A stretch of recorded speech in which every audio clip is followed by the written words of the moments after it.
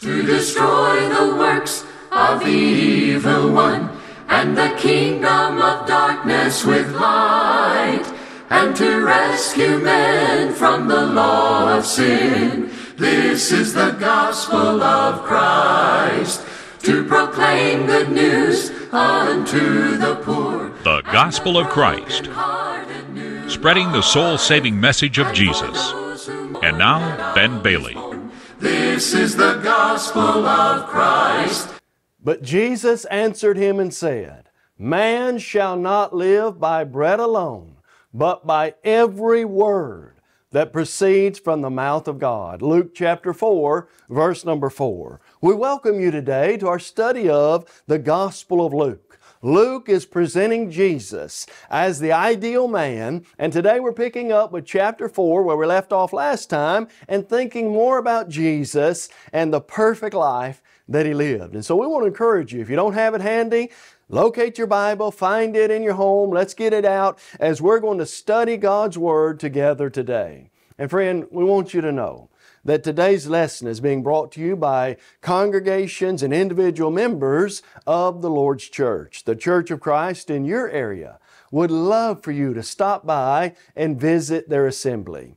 Whether it be on Sunday morning or Sunday night, maybe in Bible class or Wednesday night for Bible study, you will find people there who love God, who are concerned about the Word of God and the souls of men and women today. And we just want to encourage you to check out the Lord's Church in your area. If you'd like to have a Bible study, you'd like to sit down and learn more about the church or salvation, there'll be people there who'd be glad to do that with you.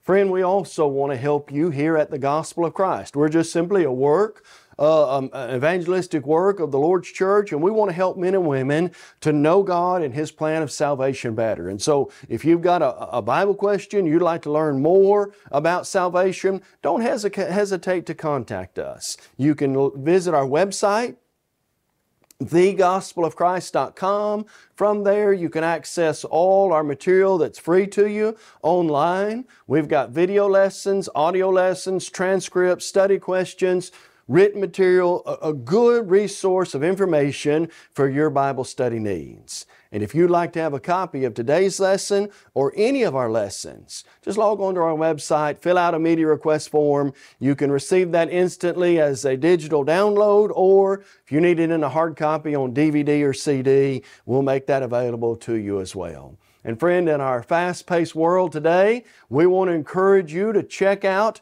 our mobile phone apps, our apps that are available for both iPhone and Android. They're available in the respective stores, and you can download that. And it's a great way to study the Word of God in the fast-paced world that we live in today. Beginning in Luke chapter 4, Jesus is now being tempted by Satan. Kind of the beginning point, one of the beginning points of His ministry at His baptism, and immediately after that, Jesus is taken into the wilderness by Satan. He is there without food. He's with the wild beasts, Mark records for us, and that would be a difficult time. And being without food for many days, Satan seizes that opportunity. In essence, he says, I know you claim to be the Son of God. If you're the Son of God, take these stones right here and prove to me you're the Son of God by commanding them to become bread. And here's what Jesus said. It is written, man shall not live by bread alone, but by every word of God. In the midst of that temptation, when it was a real temptation and Jesus was hungry, Jesus turned Satan's attention and his from the physical onto the spiritual. It's not physical food that's the most important. It's not this world and the lust and the desires of this world that we need to put our emphasis on. Man doesn't survive by bread alone. Yeah, you've got to eat to survive. But if you really want to live spiritually, remember Jesus adds that fourth dimension, the spiritual dimension. If you really want to survive and live, it's got to be based on the Word of God. The Word of God is our true sustenance. Jeremiah said in Jeremiah 15 verse 16, your words were found, and I did eat them, and they were to me the joy and rejoicing of my heart. From a spiritual aspect, Jeremiah was filled with and by the Word of God. And friend, that's how our life is going to be unique. That's how we're going to be that ideal person God wants us to be. We've got to consume the Word of God. Job said in Job 23 verse 12, I have not departed from the command of His lips. Your words are more necessary or more important than my necessary food. Friend, when you think about things that are necessary, you've got to eat, you've got to drink. Can't live if you don't have those things. What about the Word of God? You will dry up, wither away, and be nothing without the Word of God being brought into your life regularly, just like food, just like water, just like the physical sustenance we have to have. And so Jesus' words encourage all of us, study to show yourself approved unto God. 2 Timothy 2 verse 15. They encourage all of us to search the Scriptures daily. Acts chapter 17 verse 11, and to put God's Word in our heart that we might not sin against Him. Psalm 119 verses 9 through 12. And let me show you why that is so important. This temptation that Jesus endured under the hand of Satan. Satan threw everything he could at Him. Jesus was victorious, and because He's that powerful, because He's greater than Satan, He was able to defeat him.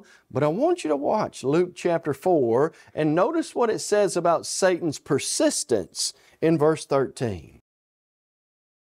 At the end of this temptation, in Luke chapter 4, the Bible records for us, now when the devil had ended every temptation, he departed from him, notice this, until an opportune time. The devil realized he hadn't been defeated, and he moved on, but he didn't forget that he still was going to try. Moved on until an opportune time. Friend, I want to put God's Word in my heart. I want to learn how Jesus overcame temptation because the devil is looking for an opportune time. Whether that be a moment of weakness, whether that be a moment of despair, temptation, sometimes in our greatest joys, I can promise you the devil is looking for a chink in your armor.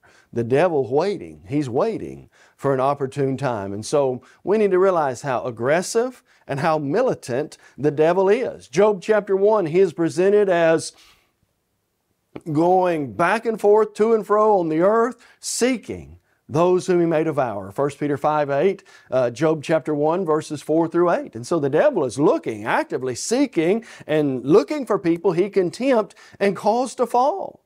We want to be on guard at all times, and part of the way we do that is by hiding God's Word in our heart, staying true and steadfast to the Word of God, and not giving the devil a foothold in my life and in yours. In fact, one of the things that Jesus reminds us is we've got to do more than just scratch the surface. With our knowledge and study of God's Word, we've got to be willing to launch out into the deeper things. Look in Luke chapter 5 with me. Here's the context of Luke chapter 5. The disciples have been fishing. Jesus calls them. They've not had a lot of luck. And so here's what Jesus says to them in Luke chapter 5 verse 4. When it stopped speaking, He said to Simon, launch out into the deep and let down your nets. And Simon goes on to say, Master, we've been trying to catch fish all night. We're not having a whole lot of luck, but if you tell me to, we'll go out in the deep and let our nets down again. They did that. And of course, you remember the story. The nets were so full of fish, they were about to break. But I want you to think about that phraseology. Launch out your nets, cast out into the deep.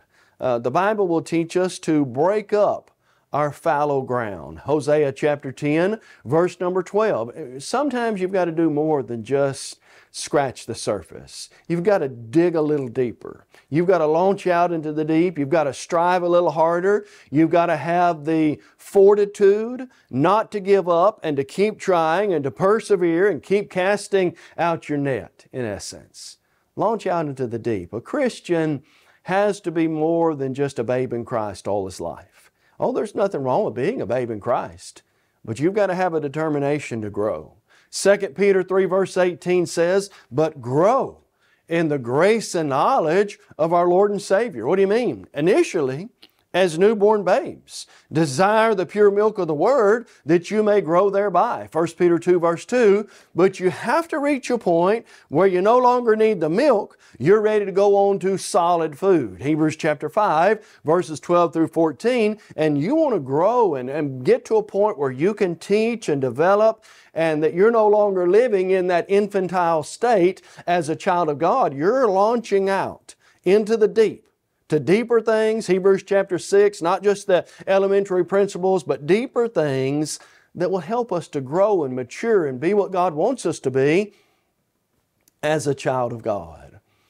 And then, friend, I'm reminded of such a powerful teaching of Jesus about what His mission was and why He came into the world. You see, the Pharisees, they wanted to chide Jesus. They wanted to look down on Jesus because He didn't want to rub elbows with them and what they viewed as the religious elite of their day. He was out teaching the common person. He was out teaching the tax collector and the sinner and those who were caught up in problems. And so they're chiding Jesus. And listen to what Jesus says about His mission in Luke chapter 5.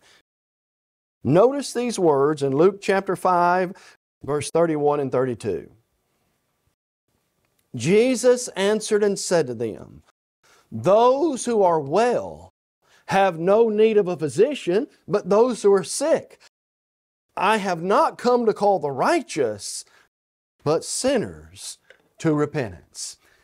I want you to think about the logic, the irony, almost the humor of what Jesus is saying here. Think about it this way with me. Let's say tomorrow you wake up, your feet hit the floor out of bed, and you think to yourself, "Man, I feel great today." Your next phrase or your next thought is not going to be, "I'm going to call the doctor and go see him." If you feel good and you don't have any problems, you don't think, "I'll go call the doctor and just sit down and have a good visit with him since I'm feeling so well."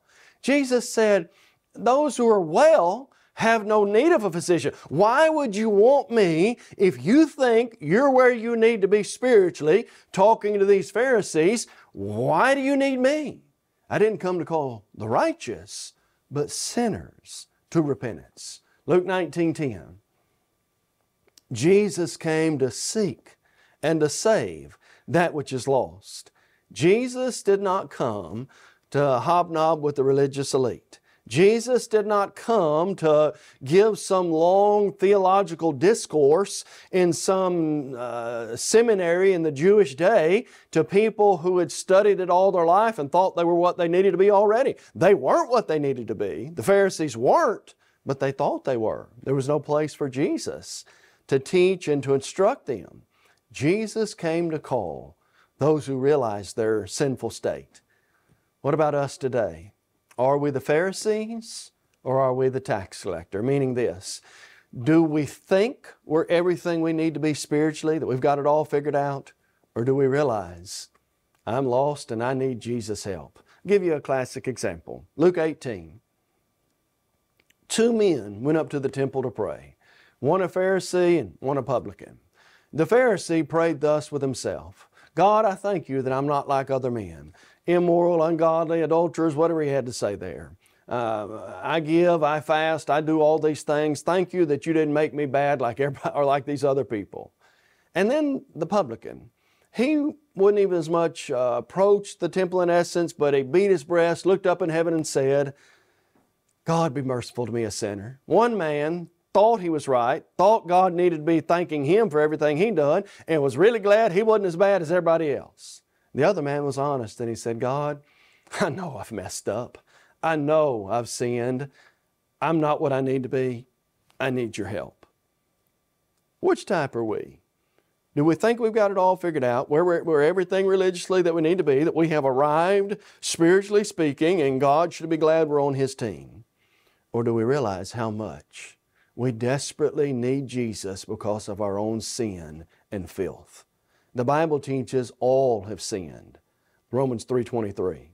The Bible teaches there's none righteous, no, not one. The Bible teaches my sin and yours is like filthy rags. Isaiah 64 verse 6. And the Bible teaches, and you, when you've done everything commanded, you say, "I'm an unprofitable servant. I've only done that which is my duty to do. Friend, I need to have the heart and the attitude, not of the Pharisee and the scribe and the religious, the chief priest of Jesus' day. I need to realize I'm like that tax collector. I'm like that publican. I am a sinner in need of God's grace and mercy, and I need to be thankful for God every day of my life. That's what we learn in Luke chapter 5, verse 31 and 32 about the mission and the ministry of our Lord and Savior Jesus Christ. Now, in Luke chapter 6, Jesus now begins to shift gears a little in His ministry, and He begins to remind people about why He came, and not just why He came, but who He's looking for, who He's trying to reach out to. And some of these people needed to realize that it wasn't the praise of men, it was the praise of God they needed to hear. Listen to Luke chapter 6, verse 26. Jesus said, "Woe to you when all men speak well of you, for so did their fathers to the prophets." You know, when I think about some of the prophets, especially the false prophets in the Old Testament, men really spoke. Some of those prophets, their message wasn't from God, like Hananiah, but the people really liked that. In the days of Jeremiah, you've got Micaiah, you've got these prophets who will pretty much prophesy smooth things. Jeremiah 5, 31 and 32, and everybody liked that, but it wasn't the will of God. To followers of Jesus, He said, be careful when everybody speaks well of you. Friend, I'm not saying that you've got to go around and live your life in such a way that people talk negatively about you. That's not the idea. But when you live right and you do right and you follow the will of God, that's not going to make everybody happy. To those who are not Christians, to those who are living immoral, to those who are opposed to the teaching of Jesus and the Bible, they're not necessarily going to speak well of Christians and Christianity. And so what we need to value is, what does God think about me? What does the Bible say? My others' opinion, I want to have a good reputation by the way I live my life, but ultimately I want to know, am I pleasing to the Lord?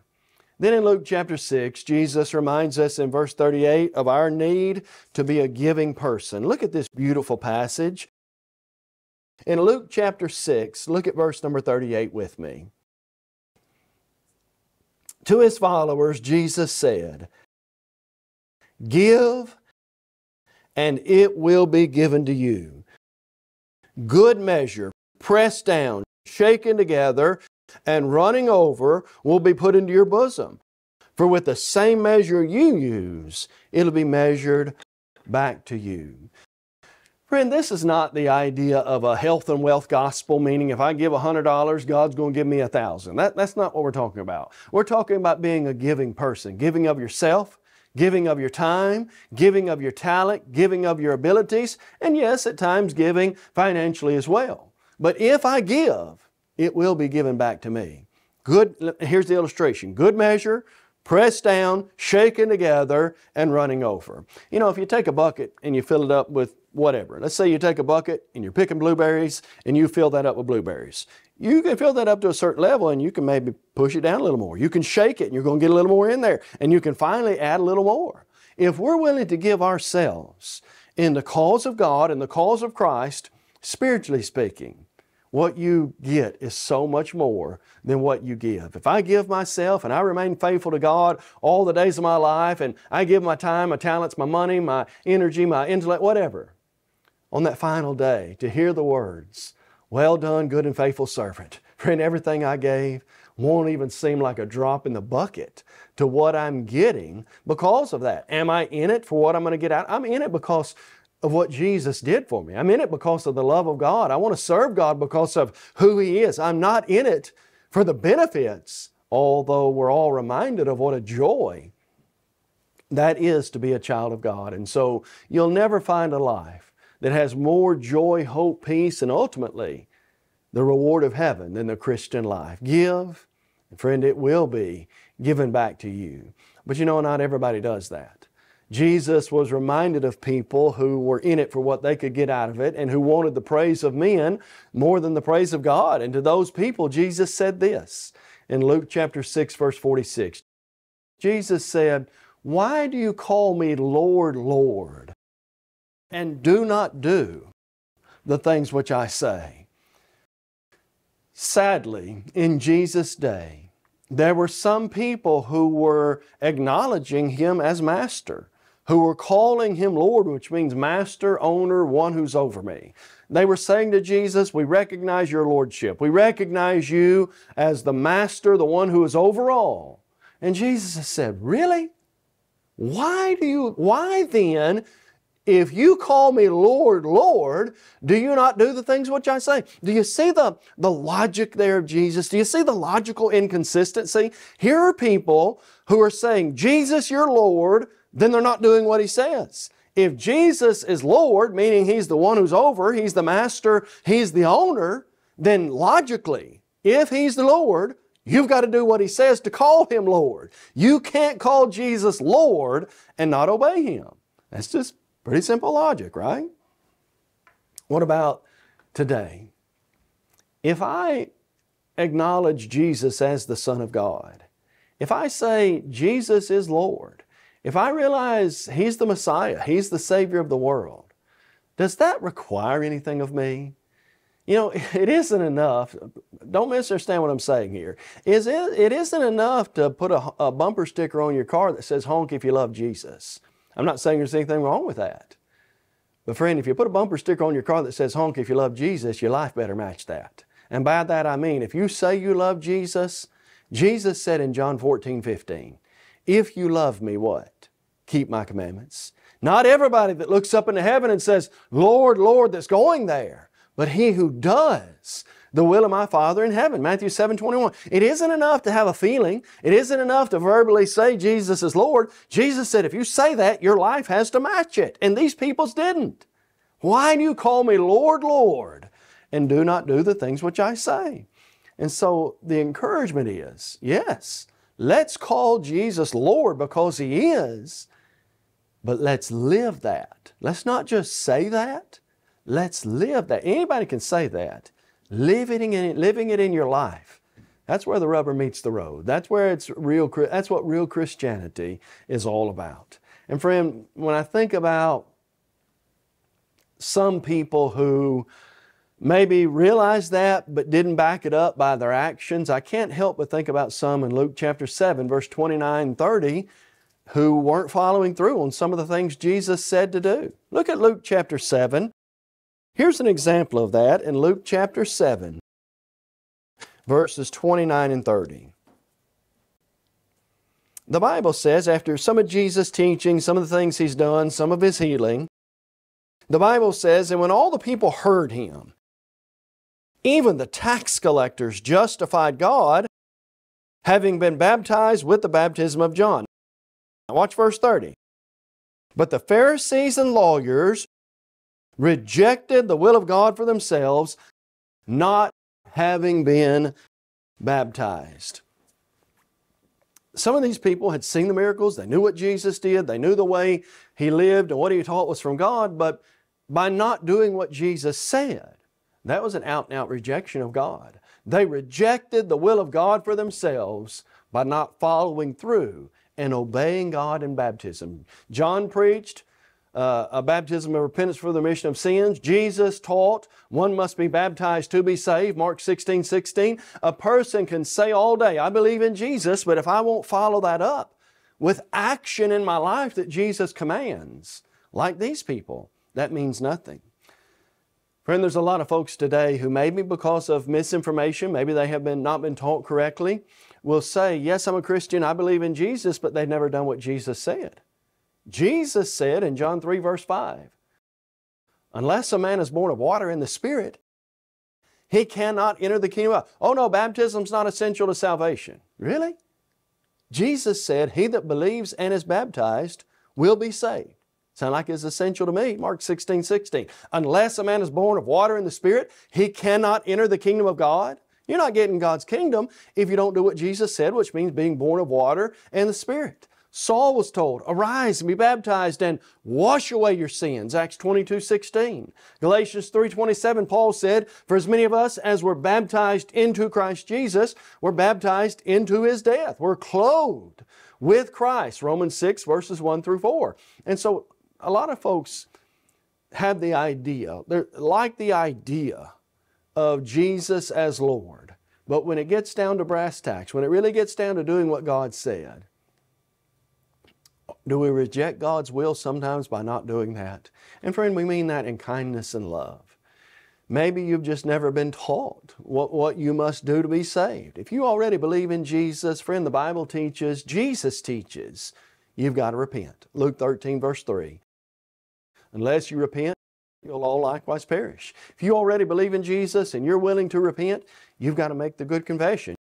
Jesus said, if you won't confess me before men, neither will I confess you before the Father who is in heaven. Matthew 10:32. And if you're willing to believe and repent and confess, don't reject God's will by not being baptized. Jesus said, he that believes and is baptized will be saved. Mark 16:16. If you've never done that, we encourage you to do that today. Friend, we hope you'll join us next time as we study more about the Gospel of Luke, where Jesus is the ideal person sent from God to save. To destroy the works of the evil one, and the kingdom of darkness with light, and to rescue men from the law of sin.